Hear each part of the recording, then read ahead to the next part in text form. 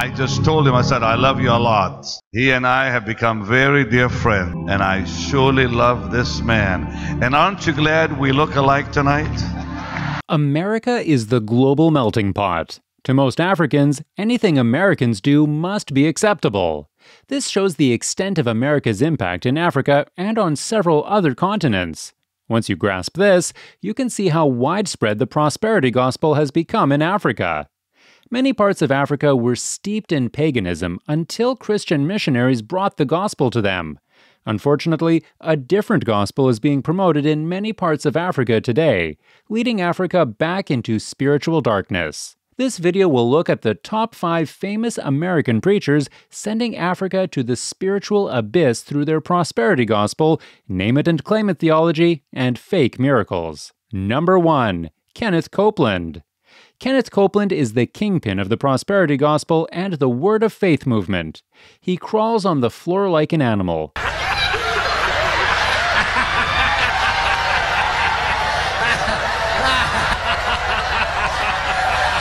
laughs maniacally,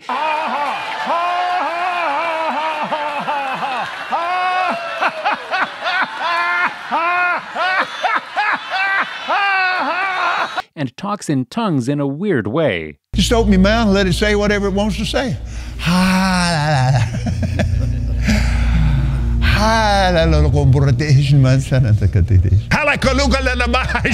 You have Kenneth Copeland to thank for being responsible for raising and mentoring so many false teachers, like Todd White, Bill Johnson, Creflo Dollar, and many others. Sadly, Kenneth Copeland's influence reaches several parts of Africa.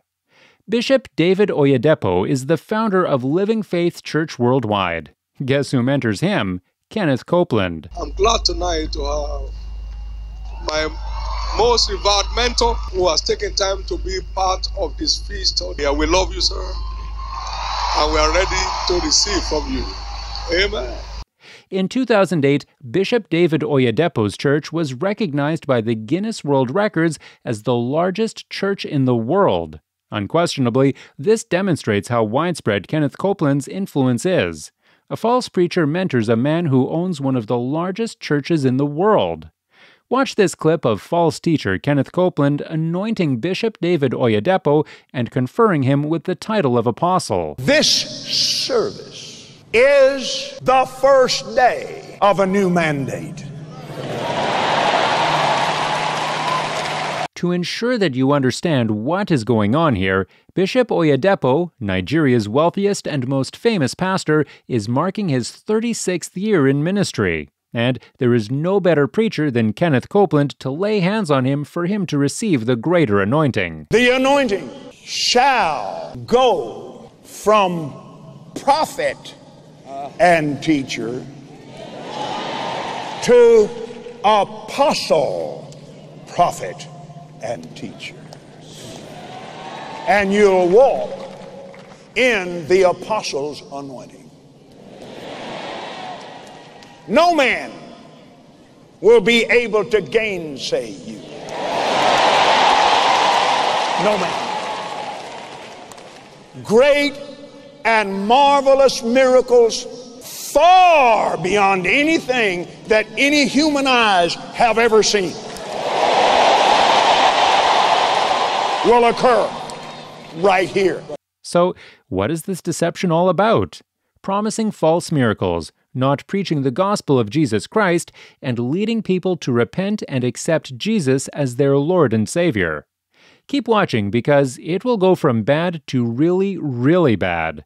Please help us spread biblical truth. Subscribe, like, and share. God bless you. In 2021, Kenneth Copeland revisited David Oyedepo's church. Listen to what Mr. Copeland said in his sermon. If this doesn't make you cringe, nothing else will. Who was the biggest loser? Satan? No. God. God lost his man. God lost the woman he created with his own hands. God had given Adam absolute authority over this planet, and his own his own created son, committed high treason and bowed his knee to the devil, and the devil took over. Adam had a leash on this earth, and as such, he was literally the God of this world. It can't get any more blasphemous than this. God is the biggest loser because Adam disobeyed God. Adam was literally the God of this world? This video covered the top 10 preachers who claimed to be a god. Some of the names on the list will shock you. See the link in the description if you want to watch that video. Kenneth Copeland was a false teacher many years ago and is still a false teacher today. Who's the biggest failure in the Bible? God is. What'd you say?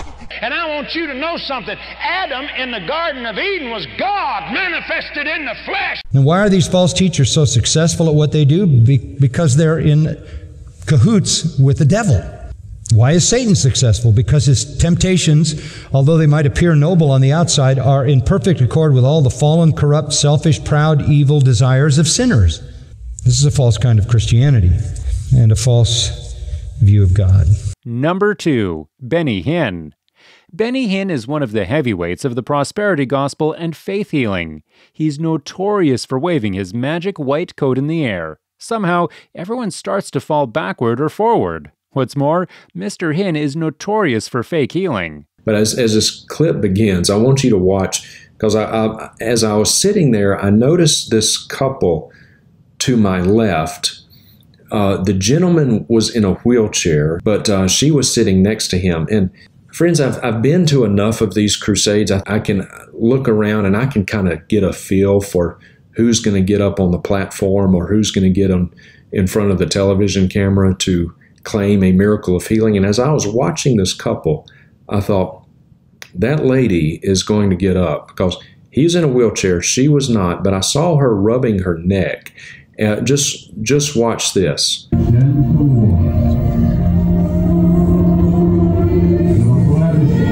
And the lady? Another neck injury 16 years ago, a car accident. Tonight she was able to move for the first time without pain in 16 years. That's a long time to have pain in the neck. It was really severe, and it was just tormenting me, and I had become addicted to pain medication. I've been off for years now, but still so tormented, and I just felt a release. Just move it. Lord Jesus, thank you. One of the notable faith healers Benny Hinn has influenced is Chris Oyakhilome. Mr. Hinn has influenced Chris Oyakhilome so much that he even wears white clothes like Benny. I don't know anyone who has brought that message about the fellowship and ministry of the Holy Spirit to this generation than the man of God who is here with us tonight. Can we welcome the man of God, Pastor Benny Hinn? And aren't you glad we look alike tonight? You just saw a crusade Benny Hinn hosted in Ghana, but there's more. 1, 2, 3! Fire! Fire! My God! Fire! I charge you, people of Africa. I charge you, men and women in Ghana. I charge you, men and women in Nigeria. I charge you, men and women and servants of God in Africa and around the world. Be strong, be bold, for the Lord God is with you. Fire in your being.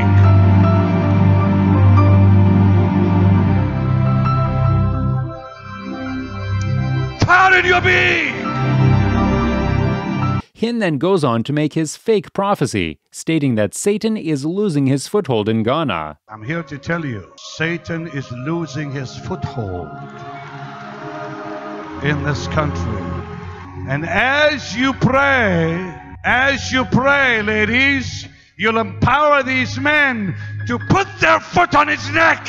Well, when you see hundreds of fake pastors springing up in Ghana, one cannot help but conclude that Satan has gained more ground and intensified his attack in Ghana.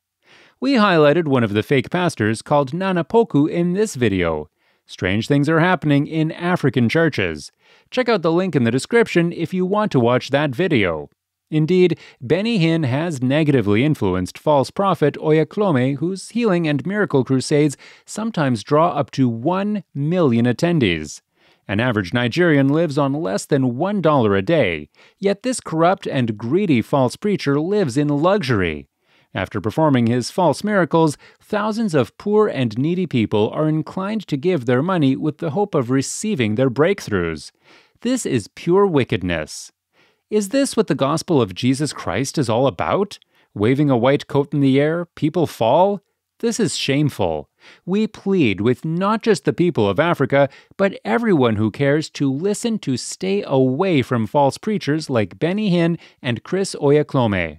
Take your needs and problems to Jesus. Lean on Him for strength and comfort even when all your earthly needs are not met. Get eternal perspective, because in heaven there will be no sickness or lack.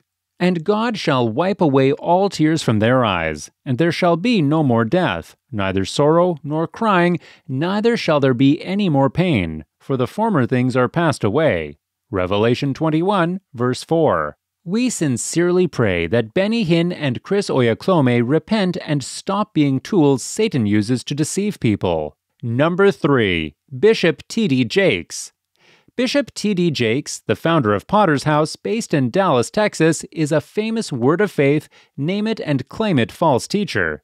Sadly, Bishop Jakes will not mind compromising biblical truth just to be accepted by liberal mainstream personalities like Oprah Winfrey and Tyler Perry. So do you think, I'm assuming, LGBT community and the black church can coexist? Absolutely. Let me push that question, because that's sort of an obvious yes. Church ain't turning nobody away. How should the black church and LGBT community exist? I think it's going to be diverse from church to church. Every church has a different opinion on the issue, and every gay person is different. But how do we, first of all, has your thinking evolved on this? Evolved and evolving. Evolved and evolving. Evolved and evolving. It's a complex issue. It's a real complex issue, and it was in the Bible days. Sexuality versus spirituality. Yeah. Once you understand you're not God, you leave yourself an out clause to grow. I know that's right. Yeah, to grow. So we were sitting in the service, and I leaned up toward him, and I said, I've just been touched to give $1 million. Will come upon you right now. Keep you in the chair. God, I thank you for your blessings.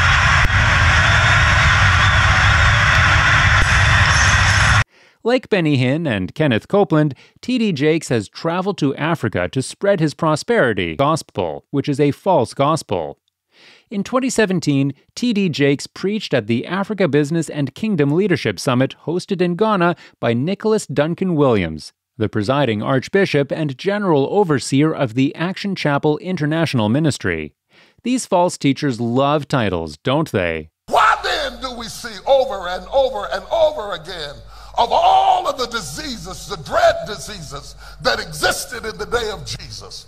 Why do we see over and over again Jesus healing blind person after blind person after blind person?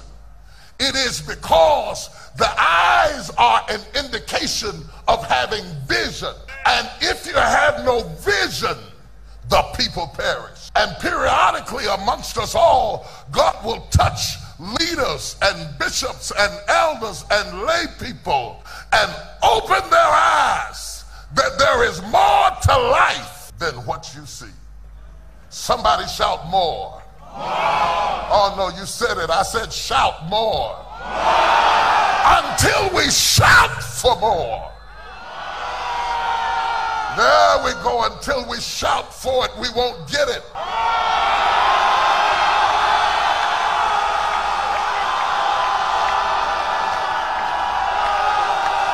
More of what, Mr. Jakes? The last time we checked, the Bible teaches Christians to seek God. Seek the Lord and His strength. Seek His face continually. 1 Chronicles 16, verse 11. Our attitude and mindset change when we seek God. Praise and worship Him. Live holy, live righteously, and set our minds on things above, not on things on the earth, according to Colossians 3, verse 2. Some have questioned why we keep referring to the prosperity gospel as evil and dangerous. After all, God promised in His Word, the Bible, to bless and prosper His children. Sadly, the prosperity gospel caters to people's sensual and material needs, not spiritual ones, and that is not the gospel that transforms a sinner into a saint. What is the source of this? Where does this come from? Answer, Satan. This is satanic. This is satanic. This is not just off-centered. This is satanic. Why do I say that? Because health, wealth, prosperity, the fulfillment of all your dreams and your desires, that's what Satan always offers. That's called temptation. Based on the lust of the flesh, the lust of the eyes, and the pride of life. That's exactly what corrupt, fallen, unregenerate people want. That's why it works so well, right? You can go right into Satan's system, make everybody feel religious, and turn their desires, their temptations, into somehow honorable desires. Number 4, Rick Warren. Rick Warren is a famous American preacher who, unfortunately, claims to be an evangelical pastor, but the false doctrines he promotes contradict what evangelicalism represents. Although he has denied it, many people credit Rick Warren for championing Chrislam in the United States. Here is a short clip from this video entitled, "They Betrayed Evangelicals." May I speak to you for a moment, Rick Warren?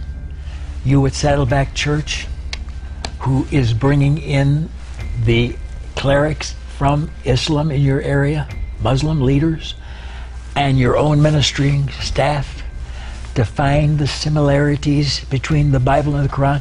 What about the contrasts? That's pretty serious business. This is dangerous. And I'm telling you, you promised that when you get together, you'll not try to convert one another. But 2 Corinthians 4:3 says, if our gospel be hidden, it's hidden to them that are lost. We are to go and tell all the world about Jesus. Every creature. Mark 16:15. Think it over. Pray about it. If you don't believe that, I don't care what I read to you from all those surahs. 1 John 2:22 says he is an antichrist who denies the Father and the Son relationship. We better do a little checking of our Bibles to see where the similarities are as well as the contrasts, because those contrasts make it dangerous for you to have eternal life. Rick Warren claimed in this video that he had taught over 500,000 leaders in over 162 countries. Can you imagine the number of people exposed to Warren's false theology? One day, my wife was going to Africa a lot to study how the churches there were dealing with people with AIDS. And so I thought, I'll go with her. And so I went with her to do what I do, which is I train leaders. In the last nearly 30 years, I've trained over 500,000 leaders in 162 countries. And in that leadership time, I just said, well, that's what I do. So I went to South Africa, and I taught a leadership seminar for just normal people, and we broadcasted or simulcasted to 400 sites across the continent and had about 80,000 leaders go through that training. And my wife was visiting different congregations. Instead of proclaiming the gospel to those who do not know Jesus, Rick concentrates on serving their material needs and establishing common ground with people of other faiths. To the undiscerning, this might sound like what Rick Warren is doing is noble. You must understand that while it is proper and vital for Christians to help address crises such as illiteracy and poverty, the number one responsibility of Christians is to spread the gospel message to those in spiritual darkness.